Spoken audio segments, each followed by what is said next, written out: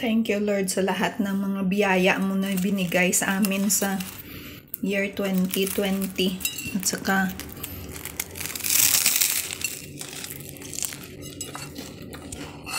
sa mga matatanggap pa namin ngayong 2021. Salamat.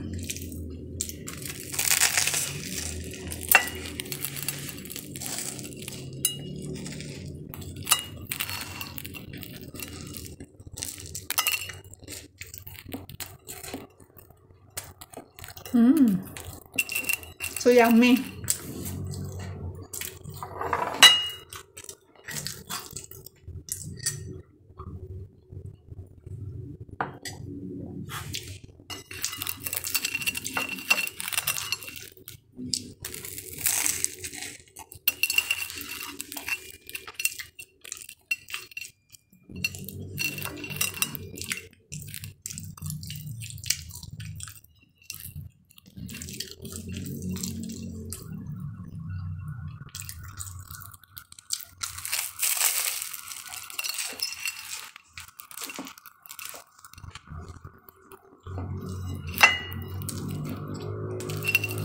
Ang sarap ng ginawa kong sandwich. At saka more healthy pa.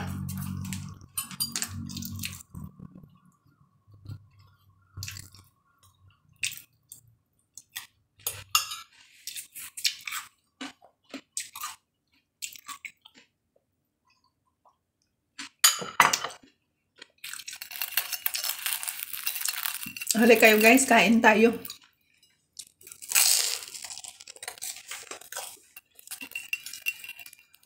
Ito yung una kong nakain sa year 2021. Isang egg, isang slice na cheese, 2 slice na bread. Yan siya. Saka mayonnaise. Saka melon. Saka green tea na may milk.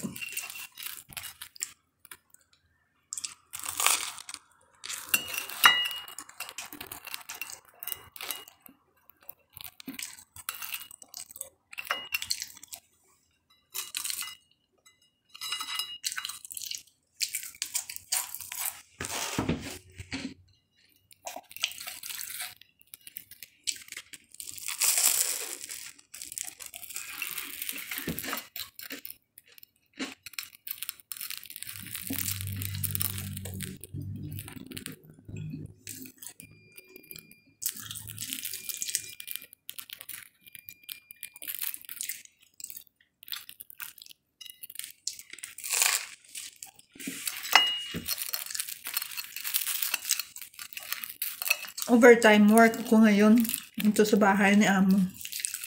Habang sila ay gumala. Hayaan mo sila magala sila. Simple. Kasama nila buong pamilya nila. Ayaw ko sumama kasi ako lang mag-isa.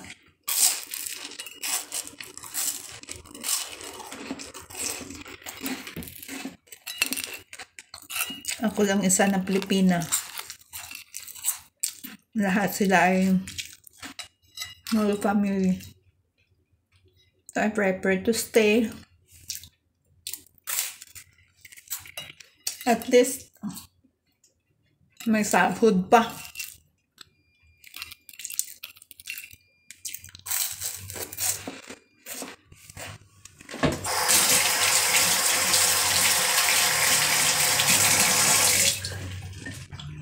Tuloy ang pasok ng pera.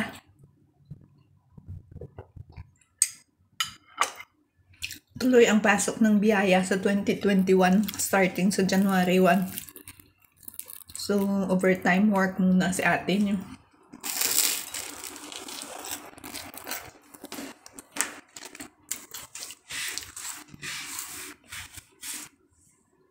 Saka umiiwas ako ng kain ng mga unhealthy sa labas.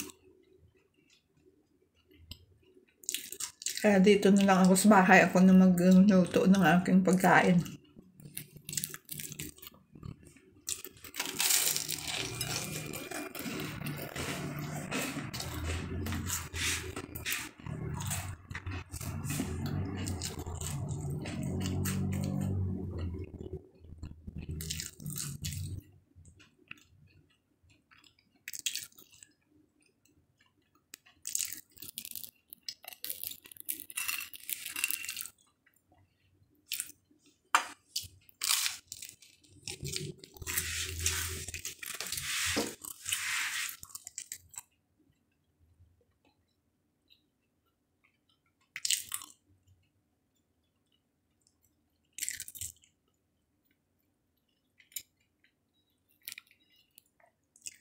Sarap.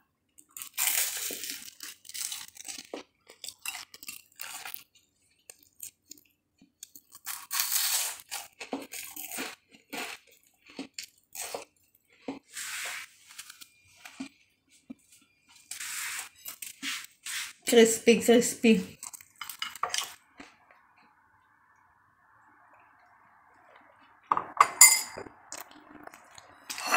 Thank you, Lord. Ubos. Ito naman ang halika kayo guys, kain tayo ng melon. Honeydew melon.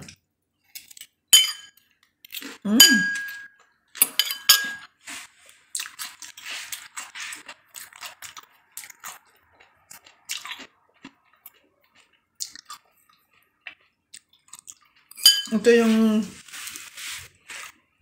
first. Kasi January 1st ngayon. So, ito yung first kong fruit na nakain sa 2021. Melon.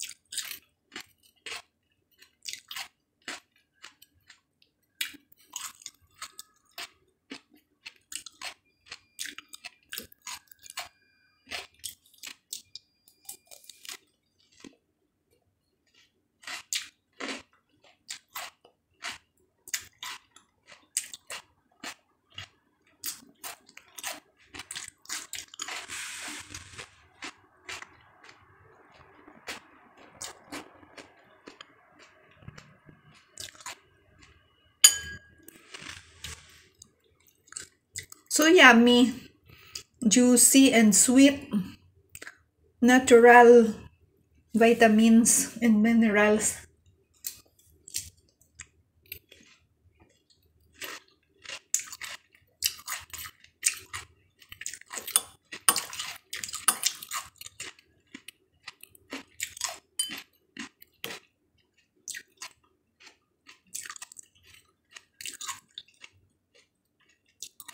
More on water siya. Kaya hindi nakakataba.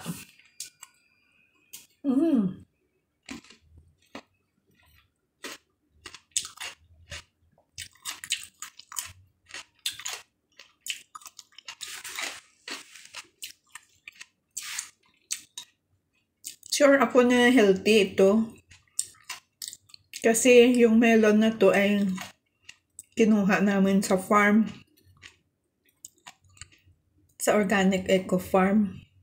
Kaya medyo matigas-tigas pa siya kunti kasi kami na yung nagpahinog.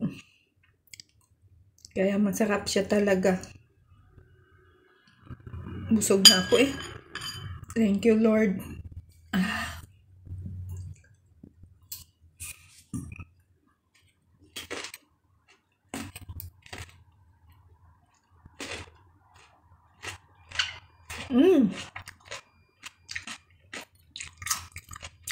Hanggat nabusog talaga.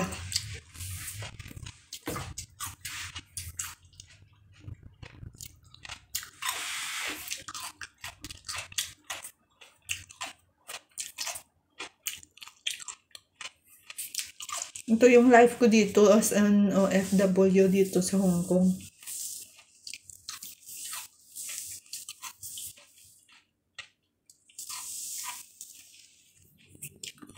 Salamat nga pala sa mga nanonood guys sa Bebs MTV. Thank you sa support ninyo guys.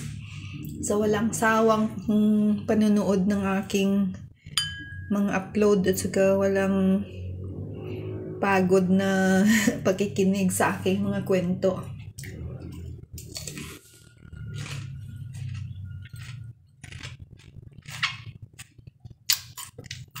Thank you so much sa lahat ng nag-subscribe sa akin. 1,020 lahat kayo. More blessings to come in this year 2021 sa inyong lahat.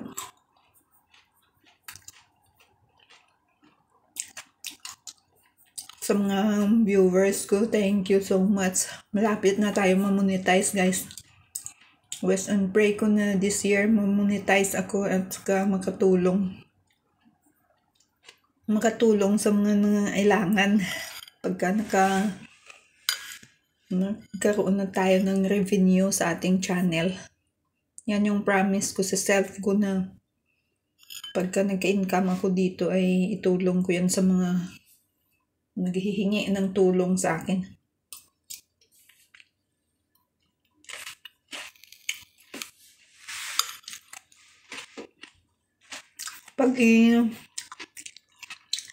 Pag i-grant ni Lord yung prayer ko,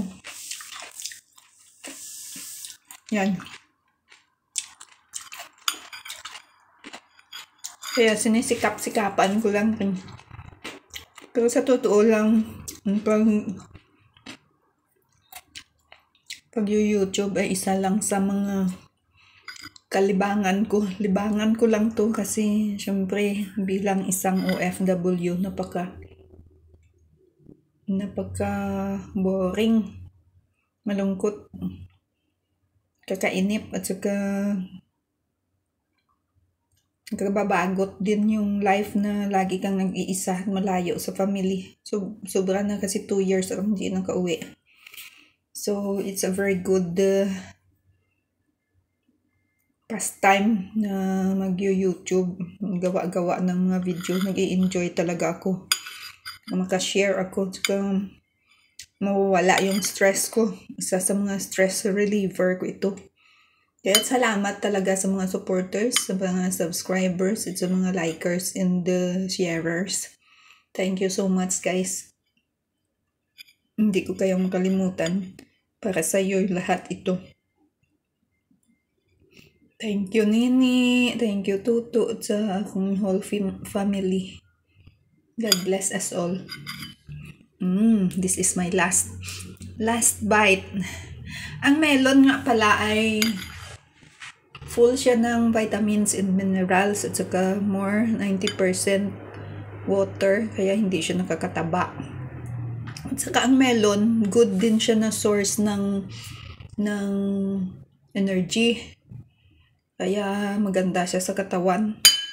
Tsaka good ito siya sa pampa-fertile at pampalakas ng sperm motility. Kumbaga pampalakas, pampatibay at pampa-active ng ating sex life. So yeah, ang mga hindi nagkaroon ng anak, may problema sa reproductive, kain kayo lagi ng melon. Maganda ito siya. Makakatulong sa inyo. At saka sa may problema sa mga babae na may problema sa menstruation, sa monthly period. Itong melon ay maganda siya. So may mga PCOS, may mga mayuma, maganda siya. I-research nyo yan. Kasi itong melon ay isa sa mga ingredients ng First Vita Plus na health product natin. Makikita nyo yan sa internet kung gaano siya kabisa. Sa mga hindi nabuntis, good siya. Yan yung melon. So this is my last bite of melon. Thank you so much, guys, sa panonood.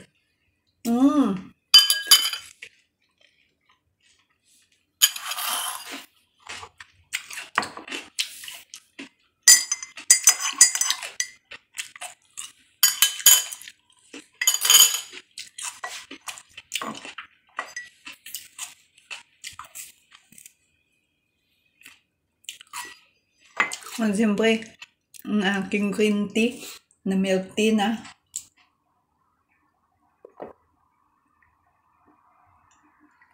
Yan, finish all. Thank you so much, Lord. Thank you for all the blessings. Thank you for everything. So, sold na yung aking tawag dito, almusal. This is my first na almusal in 2021. So, salamat sa pakikinig. Salamat sa mga support ninyo, guys. And thank you so much, Lord. Thank you so much, everyone. Happy New Year 2021. God bless us all. Bebs MTV loves you. Bye-bye.